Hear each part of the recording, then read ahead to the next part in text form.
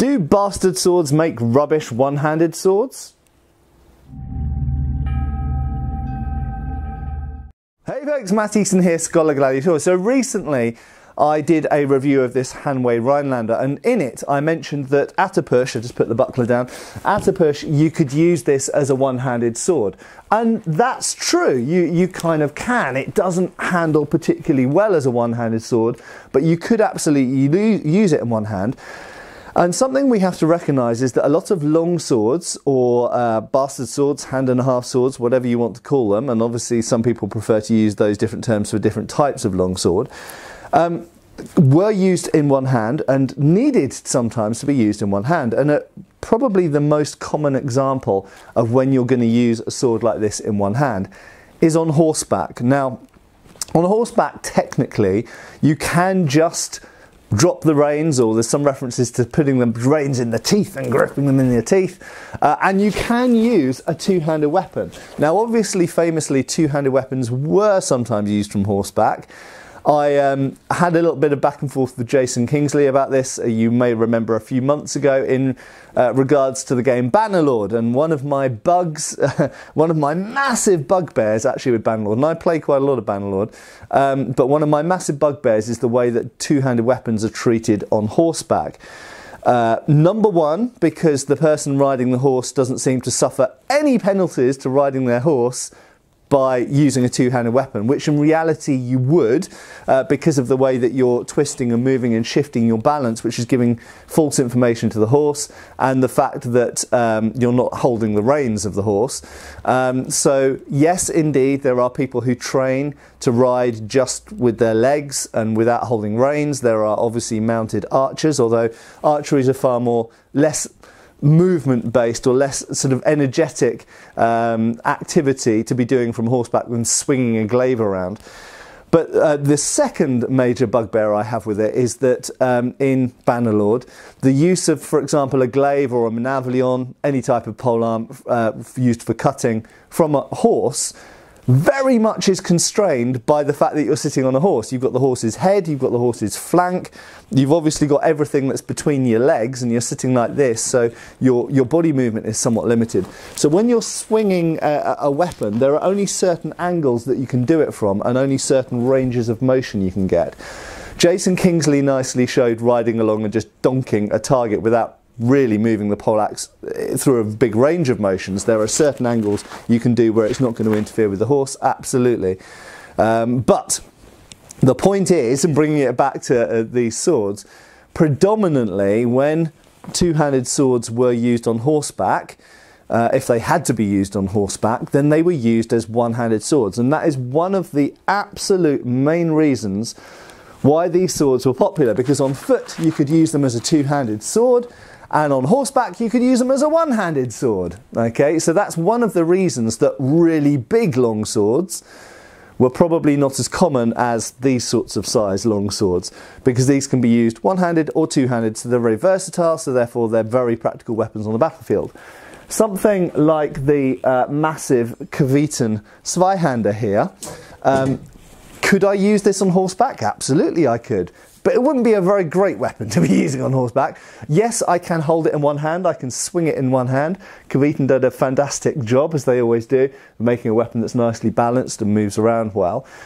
If I was using this on horseback, I could swing it, but that probably wouldn't be the best idea. Probably the best idea would simply be to either couch it like a lance, which we know was done sometimes with two-handed swords, or to use it essentially like a spear, from thrusting from above or below, using the motion of the horse. Now, this is the important part.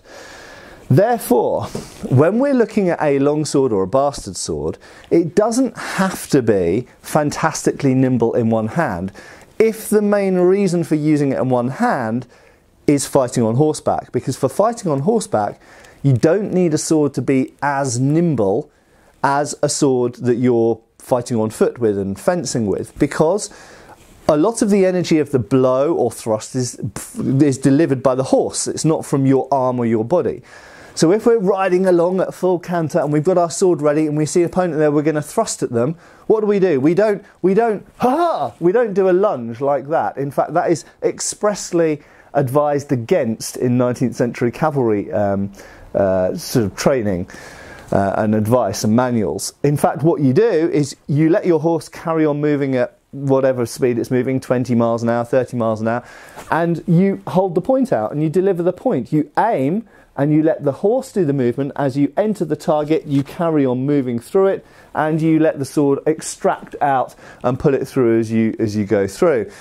If you're delivering a cut, exactly the same thing. You're riding your horse is providing the momentum. You don't need to do a massive swing. In fact, it could be detrimental. You might hit your own horse, you might unbalance yourself out of the saddle or whatever. It's actually far better to simply present the edge. Yeah, you could do a bit of a motion with it, but to present the edge at the target and let the motion of the horse carry you through the target, then slide across the target and then disengage out as you go past. So on horseback, the momentum and energy for your weapon is provided by the horse, not by the swordsman's arm per se, not for the most part.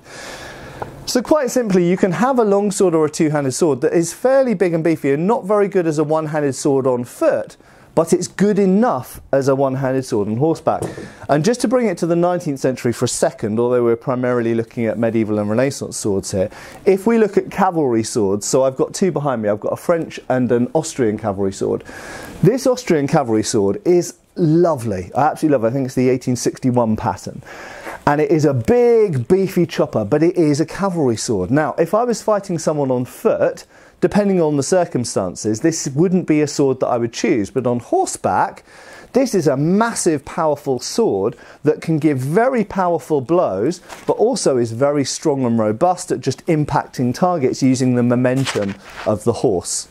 So a very, very powerful sword, but not a very nimble sword, because it doesn't need to be for fighting on horseback. It wouldn't be very appropriate for fighting on foot. Now, what you actually find is, in the 19th century, you get some swords that are big, massive cavalry swords. You get some swords that are really quite light and nimble infantry officers' swords. And you get some swords, in fact, probably most swords, that are somewhere in between, because they recognise that lots of swords have to fulfil both functions, and indeed, not all of their soldiers could necessarily handle a really big cavalry sword. So, for example, in Britain, the household cavalry have really big swords, but they also are recruited from the biggest, strongest men and mounted on the biggest, strongest horses. The majority of the cavalry actually used lighter swords and shorter swords that were more similar, actually, to the weight, at least a little bit of difference, but more similar to the weight of an infantry officer's sword. So there is a spectrum there. But coming back to longswords, the simple fact is that most longswords don't make fantastic one-handed swords for a number of reasons. Number one, because they're primarily designed to be used two-handed. Okay, that's the first thing. The second reason is that you've got an extent of hilt out here. Now, there are some one-handed swords which have an extent of hilt out the back. The Langmesser, for example, the Dar, the Burmese Dar, the Wakizashi and the Katana. So there are other swords where you have an extension out the back, but they don't usually have metallic pommels at the end. When you've got an extension of grip sticking out the back with a metallic pommel, it does mean that your rotational inertia is not fantastic for a one-handed sword. If you look at most dedicated one-handed swords, certainly in Europe, they have very short grips, whether it's a side sword or an arming sword or a Viking era sword, whatever. They tend to have short grips and the pommel's very close to the hand, so that there's no back-end rotational inertia working against what you're trying to do with hitting the target. Also, this can get in the way as well. When you're manipulating, for example, if we're doing sword and buckler, if you've got a hilt sticking out the back of your sword, it can get in the way of your other arm. It can get in the way of your clothes and things like that. It can get in the way of shields and bucklers. Admittedly, it can also be used to hook and to pommel and other sorts of things as well. So you do get some benefits potentially, but overall, for a one-handed sword, a long grip isn't particularly desirable. Certainly if you've got a pommel on the end. Right. So generally speaking, also we've got size and weight. Okay, so because these are made for two-handed use, they generally speaking tend to be a little bit too long, a little bit too heavy for one-handed use, but that's not always the case.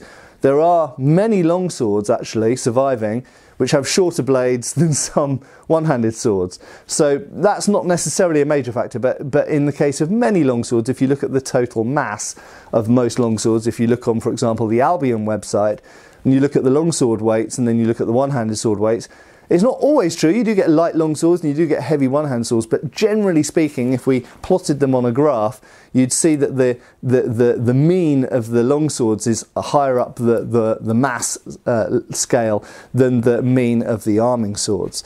So they tend to be a bit bigger, they tend to be a bit heavier, they tend to be a bit bigger proportion around the hilt and have more of an extension at the back. So they tend not to make as good one-handed swords as a one-handed sword. Surprise, surprise, because of course, and this is the headline, if the best shape for a one-handed sword was this, then this is what one-handed swords would look like. And the fact that one-handed swords don't look like long swords shows you that that's the best shape for a one-handed sword. The fact that one-handed swords are a different thing shows you that those are optimum for one-handed swords.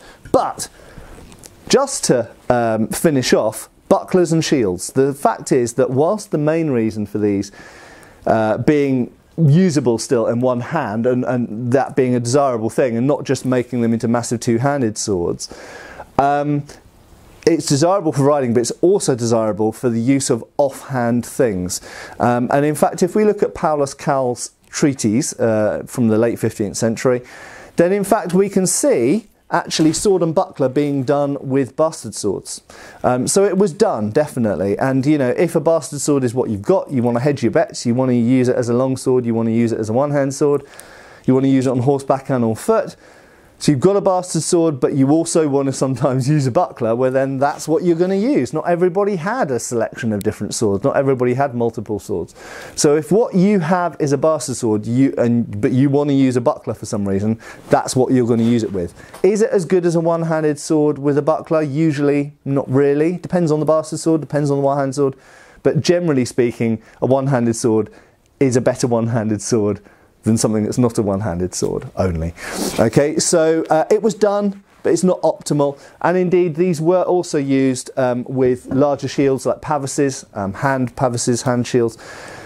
And we see this in Friedel, for example, Maximilian's Friedel. We can see longswords being used with larger shields, certainly done. So there are many, many reasons. And of course, we get into grabbing and grappling and disarming, climbing ladders, all sorts of other, holding a lantern at night, all sorts of other potential reasons why you might want to be able to use your longsword in one-handed sword. But the headline is, a one-handed sword is always a better one-handed sword than a longsword.